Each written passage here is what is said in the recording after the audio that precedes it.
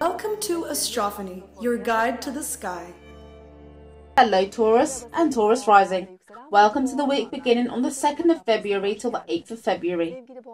Dear Taurus, we're in the full moon week, and on Monday from the evening onwards the moon is entering Leo. So we're going to start feeling the effects from the full moon. On the 3rd of February in the midnight, which is connecting to the 4th of February, at 8:01 AM, there is a full moon forming in 14 degrees in Leo. The full moon will be forming on your 4th house. Subjects related to your family members, parents, where you live, and your home is in the topics related to this full moon. You can perform your thoughts and desires about your house. This can also be subjects like buying or selling a house, property, an estate, moving out and renting.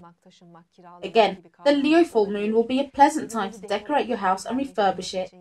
You can organise parties in your house, have social parties with your family again in your house.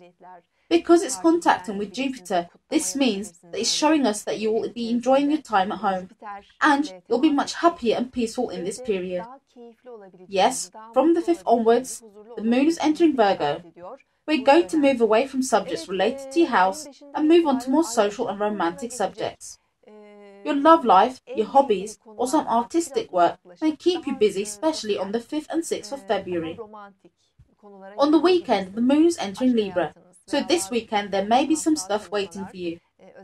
Dear Tauruses, instead of staying home resting and going on a holiday, you may need to do some organising and work on things which have piled up. You can care about stuff related to your health more on this weekend. Maybe some controls or activities regarding treatment could be in your schedule.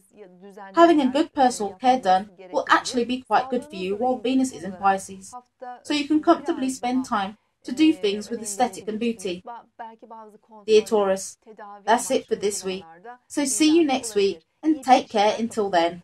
Goodbye.